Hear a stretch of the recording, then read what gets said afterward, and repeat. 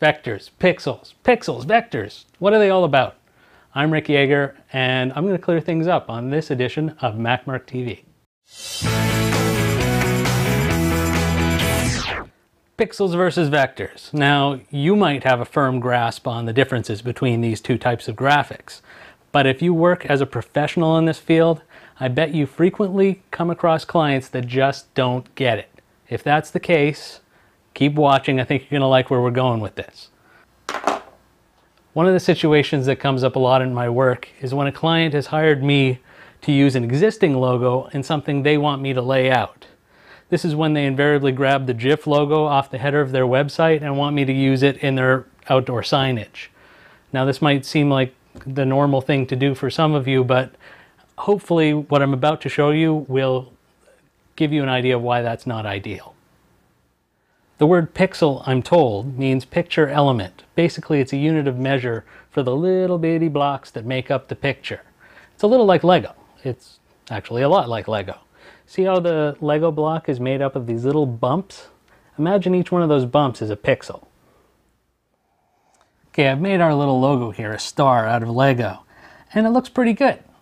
The only problem is these little jaggies here. They look great when you're far away, but when you're close up, they look like a flight of stairs.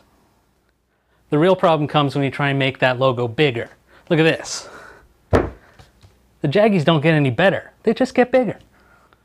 Vector-based images are actually based on mathematical equations. They have billions of these little anchor points that, like fence posts, define the boundaries of a shape. If pixels are like Legos, then vectors are like spirograph. Now, if I recreate my star logo with the spirograph, there are no jaggies because it's only 5 points and 5 lines. Simple, straight, and clean. And if I make my spirograph bigger, the mathematical equation gets bigger with it. The result is the same simple, straight, and clean logo, only much, much, much, much larger.